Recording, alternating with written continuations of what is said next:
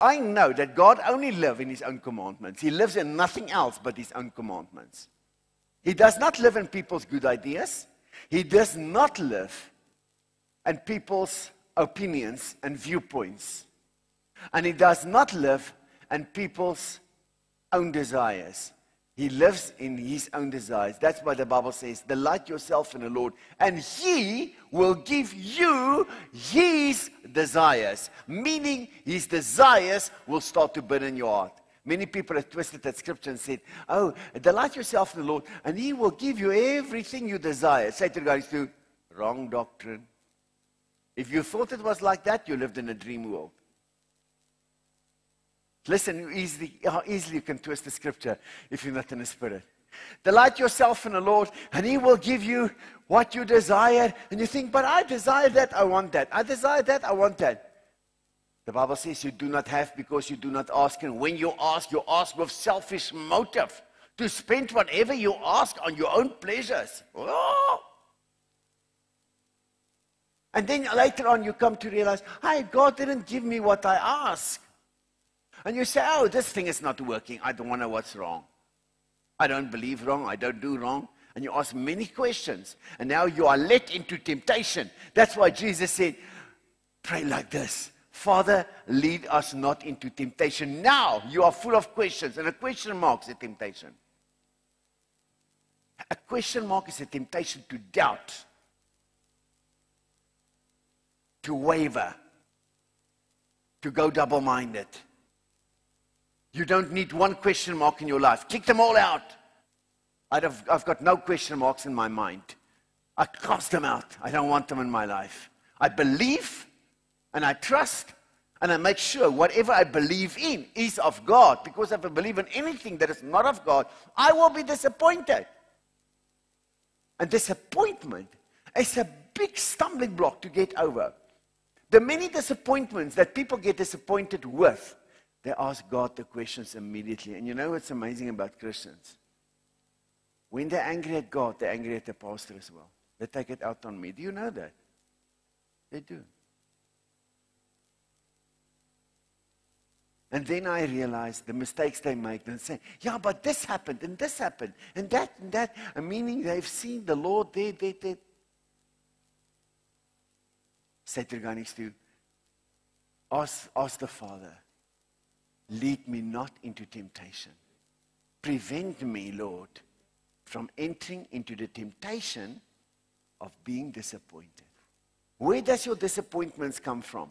From your own preconceived idea and your own deception. God cannot disappoint you. Those who hope in the Lord will never be disappointed. Give Him a hand. Those who hope in the Lord will never be disappointed. Give Him a hand. Ask the guy next to you, where is your hope? You see, your hope might be in your viewpoint. Your hope might be in your own idea. Your hope might be in your own desires. And now you ask the Lord for that because you have read that scripture and you heard a sermon. Delight yourself in the Lord and He will give you the desires of your heart. You say, but God's going to give me this desire because He said if I delight myself in Him, He will give me my desires. If your desire is not from God, disappointment is waiting for you around the corner.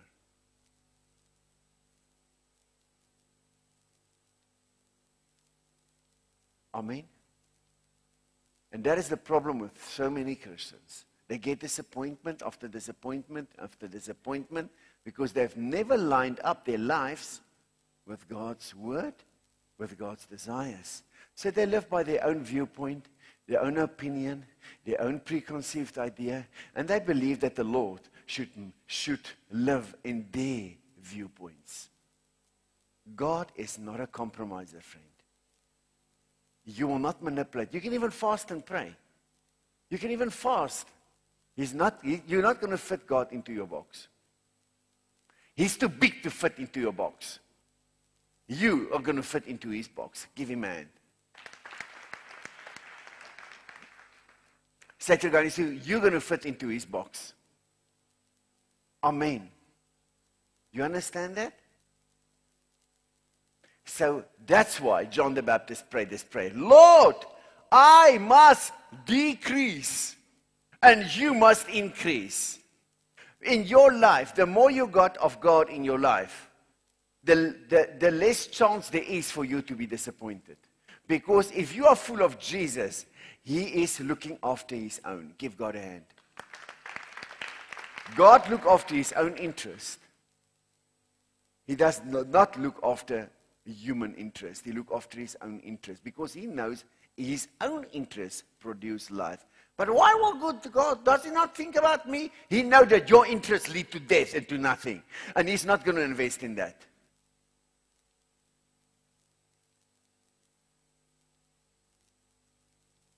You cannot expect someone to put money on a losing horse.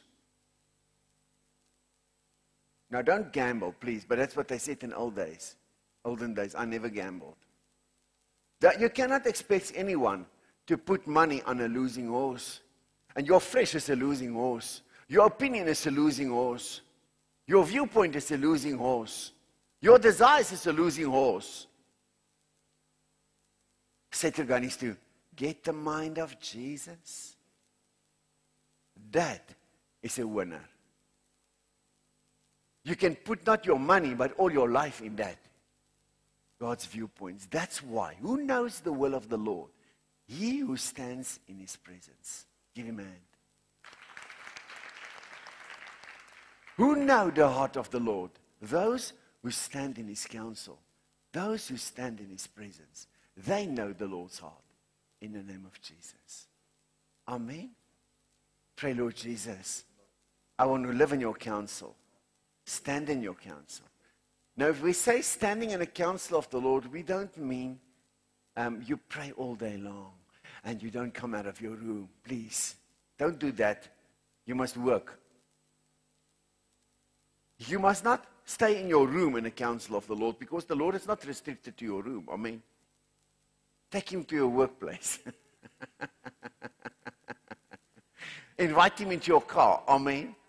And live in His counsel. Give Him a hand. Live in His counsel. Move in His counsel. Be active in His counsel. Take time to pray. Amen. Hear His voice while you live. Those who are joined to the Lord is one in spirit with the Lord. It's not about locking you in your own room and park there and pray there all day long. Because your inner room is not a physical room, but it's in here in your heart. Point to your heart. Say, here's my inner room. Jesus said, if you want to pray, enter into your inner room. Lock the door behind you. Click. And then there in your inner room, pray to your Father in heaven, who will reward you openly. When you pray in your inner room, your mouth is quiet.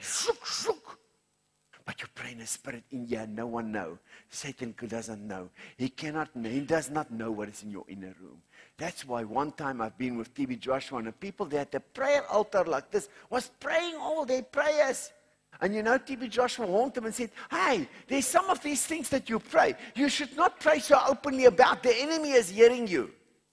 There's some things you do not reveal to the enemy. There's some prayers you pray in your inner room, you don't open your mouth. There's some things you need to pray in wisdom. The enemy is always listening in. When you go into your inner room, that's your spirit. Now, don't speak about your mind. The devil can't know your mind. It's from nothing to know your mind. But when you go into your inner room and you pray in the spirit, he cannot know nothing what's going on there. Give Jesus a hand. When I say praying in the spirit, I don't speak about praying in tongues. I speak about going into your inner room, you pray in the spirit. Praying in the spirit is many times not even praying with words, or it might be with words, but not in your mind, but in your spirit. You are praying not with your mouth. You are not even praying with your mind. You're praying with your spirit. In whatever language you are praying.